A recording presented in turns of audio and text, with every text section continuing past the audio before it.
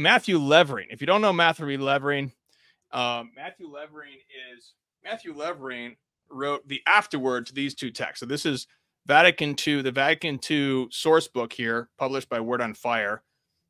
Very good volumes. I think this is one of the best out there that I've seen, which are the source texts of the 16 documents of Vatican II.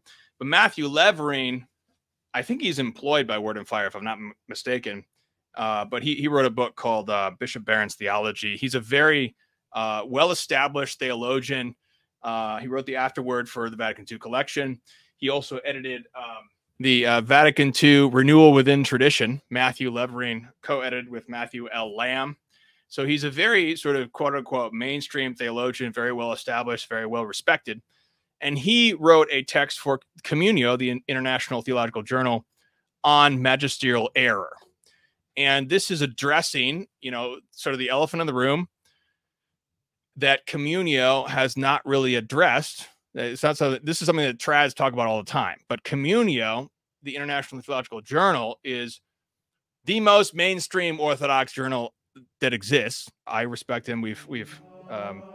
I've dialogued with him privately, and but he wrote this text on magisterial error in Communio, and we're going to discuss it on the Dialogos, me and Fowler, as well as a special guest and friend of Munich Catholic, Gideon Lazar.